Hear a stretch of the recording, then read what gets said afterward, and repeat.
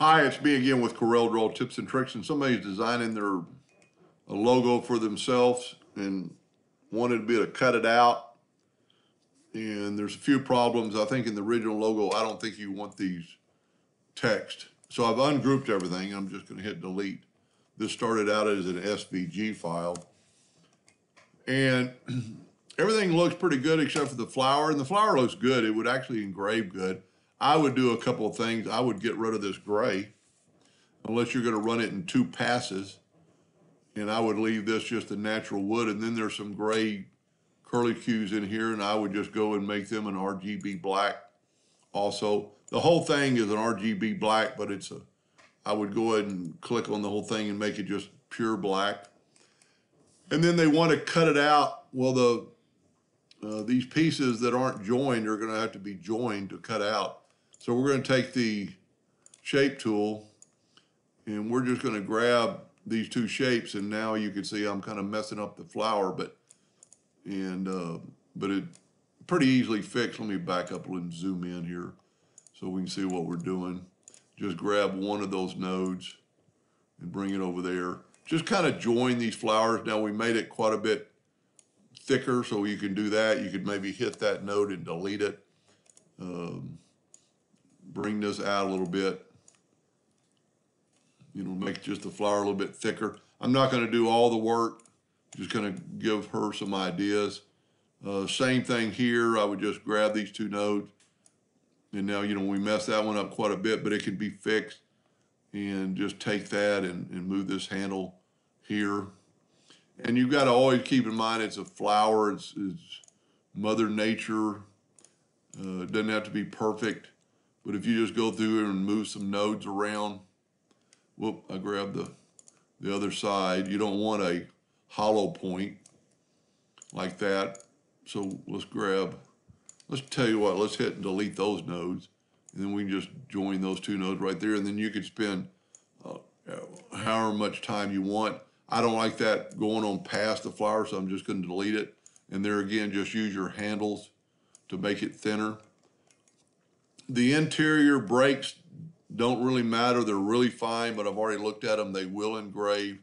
They are a RGB color, so it'll lightly engrave. We need to fix one more, I think, break in it. Maybe not. Maybe I got them all. But I would just go through here and like this right here that's kind of got a square corner. One thing you could do is maybe take those and close the curve. Let's see what happens. That didn't work. One thing we could do is grab them all, go up to Tools, or go to Windows, Dockers, Join Curves, and I've got mine set on pretty low, and just hit Apply. And that kind of joins all those together. And there's a lot we could do. We could probably even delete those now. No, you can't. It's not joined that good. But just take, some nodes, and you can even double click on it and make a new node and make that a little thinner. And I'm not going to, and she's saying she wants to cut it out. Well, I don't know what they want to cut out. Let's say, so I've got the thing is almost 18 inches big, so I've set my nudge factor on 19. I'm going to go up here, and I'm going to use the boundary tool, and the boundary tool is going to put a boundary on all of it. I don't like, so what it's doing, it just took the exterior part. Now, if she wants to cut it out, that'll cut out. But my suggestion, I don't know what she's planning to cut it out and put it into something, and actually have different colors of woods. But one thing you could do is take that item and go to Effects and contour to the outside just a small amount. And because of the fact that it's so large, that small amount will probably work. That looks pretty good. And then just click on it. I'd go ahead and select it all, go to Object, break the contour apart, and grab the center, and then move that out of the way. And now here's your new contour that's thicker. And you can left or right click and make that a cut line. So while we have this, let's just take this entire thing. And it says it's made up of several fields. We'll just left click, and now it's all in RGB black. Now take this and just nudge it up So that's going to cut out individual letters, and the whole thing is just going to fall out. And so you can engrave it and glue it on some wood like that, glue those pieces. The only other option, if you're going to cut the whole thing out, would be to maybe select it all, hold down the shift key and double select the rectangle tool, and then that'll cut out and it'll be engraved. It'll be like a board. Maybe she'll email me back and tell me more about exactly what she wants to do. But that would work. I mean, she could engrave it on anything, and then she could cut this out of wood. And there's a few, hiccups right there that I would fix, and it's because of that. So when you contour something, it contours, it does what you're asking it to do. So you could,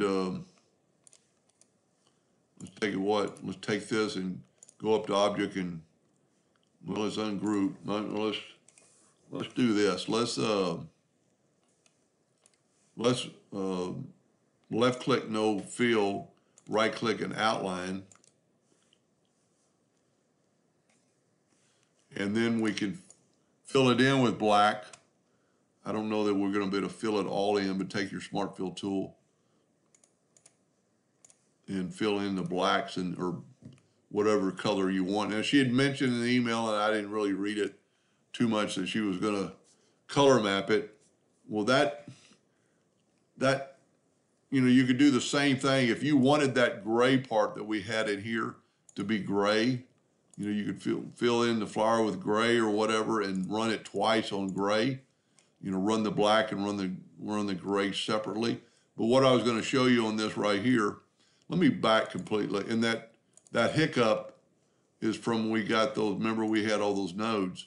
So we need to go to object and break the curve apart, which is not what we want to do.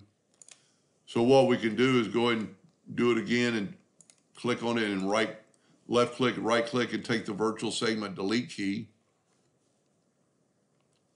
And under the crop tool and just delete those lines. And now when you fill that in with black or what other color, and you could always fill in and then make it black.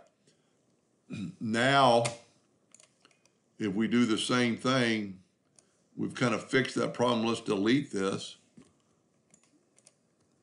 And let's go here and use the boundary tool again and do this and use the contour tool again. I've got everything still set the same. Don't always forget to go and break the contour apart. And then if you grab the inside, you're grabbing the red, and you can actually see it down here that you've got red 500 points. And then we can move this up and make it red and a hairline. So double click on your pen tool, go to hairline and click on it and press OK. Now that's a cut line. And let's look at the difference now of around the top of that flower, because we got rid of that hiccup. Well, we still have a hiccup. I don't understand why it's doing that. Let's look at that under view and wireframe. And there, I'll tell you what, let's move our contour back. And looking at it in a wireframe, you can see that hiccup. So maybe we could take that line and just slightly adjust it, make it more look like a flower. Now there might be two lines there, but since it's an inside line, we can delete it. And looking at everything else, I think it looks good. And then look back at it under view and enhanced. Now the flower's got a more rounded edge.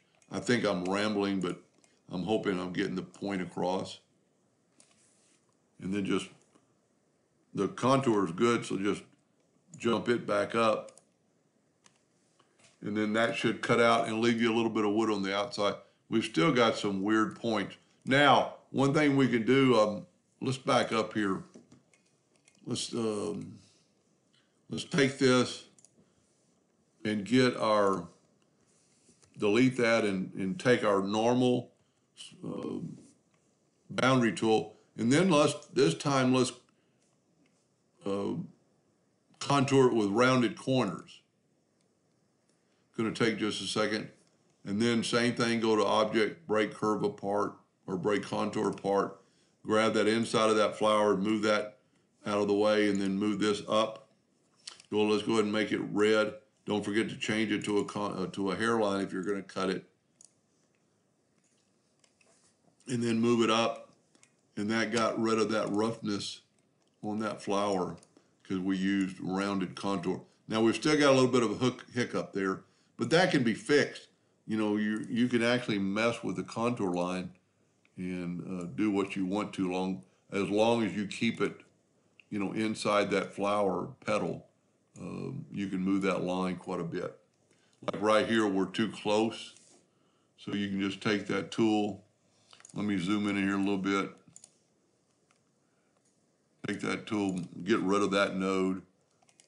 I don't know why that's like that, but then you could take this tool and get the handle. Whoop. Get this handle and move it, and just kind of check your contour all the way around. Now, when you have multiple nodes like this, you can delete them. It'll make a smoother cut, smoother transition.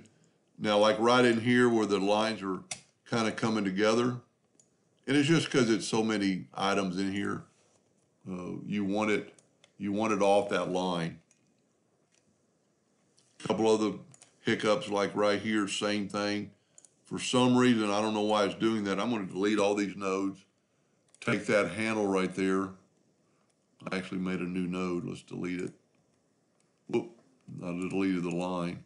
And then just take this handle, and you can move that handle out, and then move this handle out. Move this one again. You just want to watch that red line get off of that. We can actually probably delete that node. And I'm making this video way too long. But anyway, you just have to go around there and kind of look at your cut line.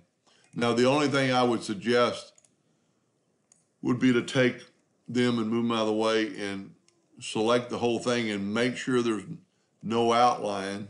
So we're going to right-click no outline. And that way that for sure won't cut. Or you could make an outline, make that a little bit thicker, engrave a little bit more, and then just make sure they're not, you know, something like 500 points or half a point, so it will not engrave. So that should be good to go. Anyway, I hope that helped them a little bit. Thank you for watching.